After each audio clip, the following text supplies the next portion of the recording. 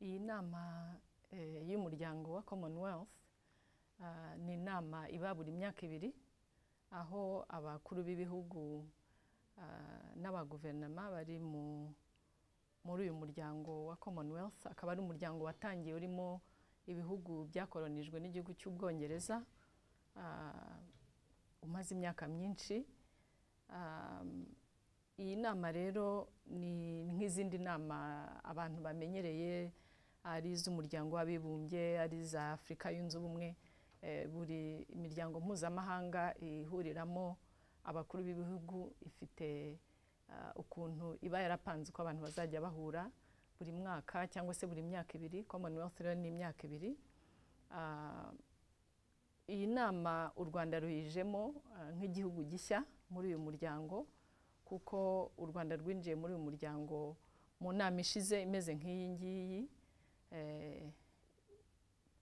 Tukabona rero kuza muri iyi nama byari ngombwa.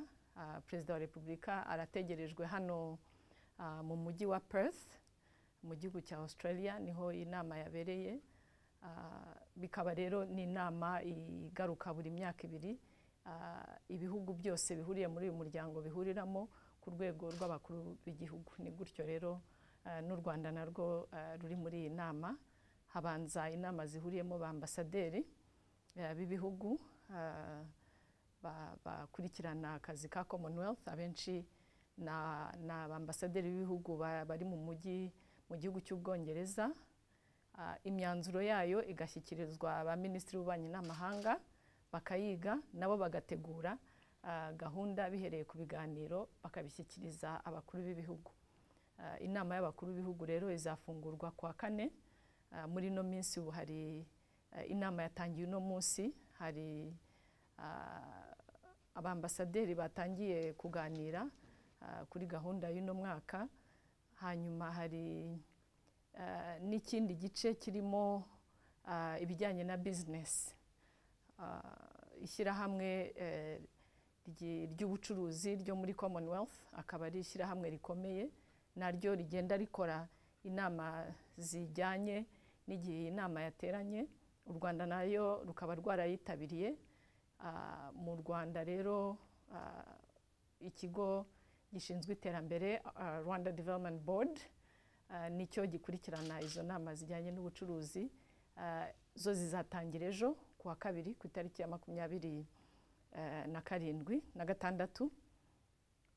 Hanyuma ikamara iminsi 2, naho Perezida wa Repubulika azavugamo ijambo rijyanye no gushora imari no guhahirana ku bihugu bya Commonwealth, cyane cyane tureba ibihugu bya Afurika. Inama rero ikazarangira, mu by'ukuri urebye inama zose uzishyize hamwe zizamara icyumweru cyose. Inama zizarangira ku itariki ya 30, nibwo abakuru b'ibihugu bazatangira gusubira mu bihugu byabo. Turabizi ko u Rwanda rwinjiye muri Commonwealth mu mwaka w'2009. Ubu ngubu hashize imyaka 2. Ni izihe nyungu mwatubwira ko u Rwanda rumaze kubona kuva icyo gihe kugeza ubu ngubu, n'uburyo Perezida wa Repubulika ateganya wenda kwitabira izo nama nka Commonwealth Business Forum mu buryo bwo gushora imari mu Rwanda? Inyungu u Rwanda rufite mu muryango wa Commonwealth ni inyungu zigaragara, ndetse umuntu yagereranya n'iyindi miryango nayo u Rwanda rurimo. Akenshi aba ari inyungu za politiki ndetse n'inyungu z'ubucuruzi n'ishoramari, kuko ni ibihugu byinshi. Aho ibihugu byinshi bihuriye, abantu baba babonye ni nayo nyungu ikomeye cyane irimo, nuko igihugu kiba kinjiye mu muryango munini urimo ibihugu byinshi bifitanye ubwumvikane, bifitanye ubuhahirane, bifitanye gushyigikirana. Iyo rero ni inyungu ikomeye, kuko ku gihugu kitari muri uyu muryango biragoye cyane kugira ngo kibashe gukorana neza n'ibihugu birenze 50 byose biri hamwe. Iyo rero ni inyungu ikomeye. Igihe mubaye mwese mushaka gukorana ariko muhuriye mu muryango wa Commonwealth, ni nk'uko twavuga ko u Rwanda mu muryango tuvuge wa East African Community haba harimo akantu k'umwihariko, kuko mufite ibyo muhuriyeho nka group irimo ibihugu bifite ikindi kibahuza uretse kuba mwagirana umubano hagati yanyu nk'ibihugu bibiri. Iyo rero ni inyungu ikomeye irimo gushyigikirana, kumvikana, gusangira ibitekerezo mu rwego rwa politiki mpuzamahanga, ariko nk'uko nabivuze muri Commonwealth ifite n'iryo shami rireba ibijyanye n'ishoramari n'ubucuruzi. Ni ukuvuga ko rero abashoramari hirya no hino ku isi abenshi batari bazi n'u Rwanda, kuva bumvise ko u Rwanda ruri muri uyu muryango, mbese ni nk'uko wavuga ko ufite reference, hari umuntu ukuzi mwashaka gukorana business akaba yavuga ati uriya muntu ari muri uyu muryango uyu n'uyu, ndamuzi, nshobora kumwishingira. Iyo rero ni inyungu ikomeye cyane, ari muri politiki ari no mu bucuruzi. Iyo niyo nyungu ikomeye. Iyindi nyungu ni ijyanye na gahunda zitandukanye, cyane cyane dukorana na secretariat ya Commonwealth. Mu Rwanda nubwo hashize imyaka 2 gusa, twagiranye ubwisanzure hamwe na secretariat ya Commonwealth, ari umukuru wayo bwana Kamale Sharma ukomoka mu gihugu cy'Ubuhindi.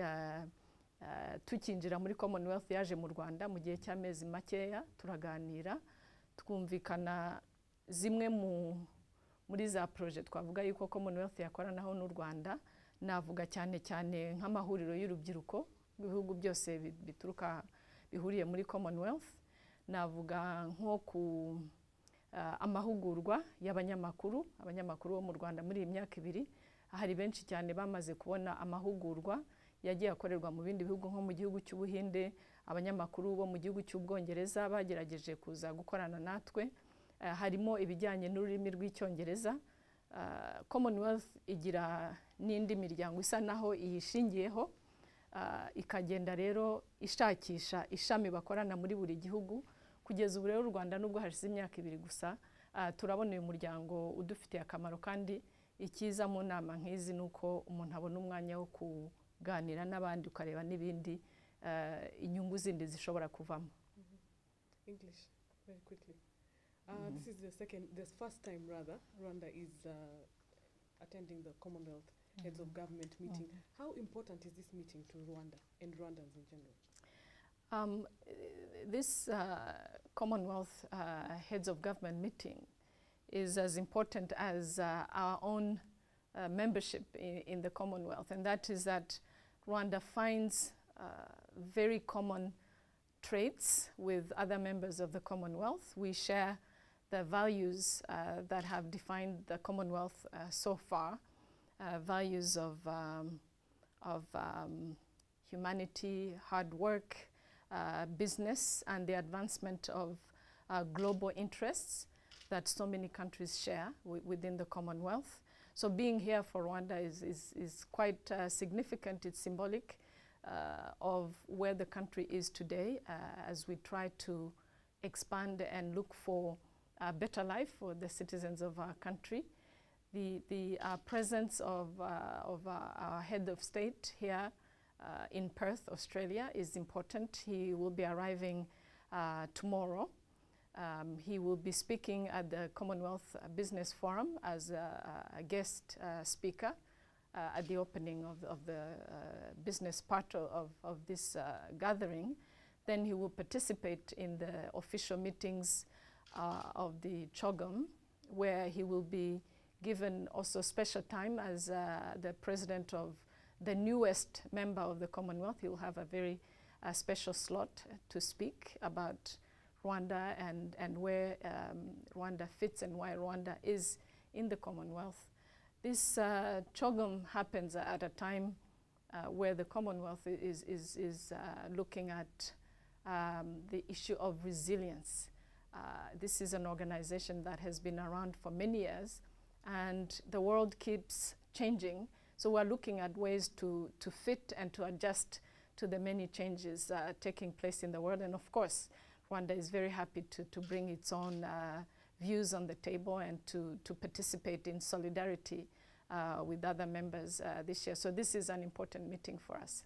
Now it's been 2 years since Rwanda joined the Commonwealth, and this year, like for example, the Commonwealth Business Forum, which the President of Rwanda will be attending. What benefits can you tell us Rwanda has got since 2 years ago and now? What kind of benefits are there in between, considering the fact that Rwanda is very intent on doing business and attracting investors? the fact that Rwanda is the newest member of the Commonwealth has not kept us from interacting actively, particularly with the Secretariat of the Commonwealth. We have received very good collaboration from the Secretariat, starting with the Secretary General, Mr. Kamalesh Sharma of India. He's come to Rwanda within months after the adhesion of Rwanda to this organization. I would say that the first benefit is the fact of belonging to such a diverse and interesting group of countries, more than 50 countries in this organization. So the networking opportunities, and both for political and business gains are there. We have decided when we joined that we would make our own contribution by sharing some of the good practices, provide our own input when it is needed, but at the same time also reap the benefits of being a member of such a group of countries that have so much to offer to each other. And in the I guess in the last 2 years, we have really been able to use the networks that exist within the organization. We have also specifically with the Secretariat been able to put together some programs, including youth gatherings in Rwanda. There's been an important youth discussion. Youth is a very important part of anybody who does business these days, both political and other. We have had discussions and action on the training of journalists from Rwanda. We have had a number of journalists, about 20 or so, that have received training in the Commonwealth countries. We're looking at taking advantage of the abundance of knowledgeable people with the English language, which we have introduced in our educational system. There's a lot. We have now established our networks with the governance system that exists within the Commonwealth. Our members of parliament are connected to the interparliamentary network of the Commonwealth, and on and on. So what is interesting with the Commonwealth is that by being a member, you have access to this incredible network, especially in the area of business, where you meet, you exchange, and you try and figure out how much you can advance your own business interests. So Rwanda is intent on taking full advantage of these networks.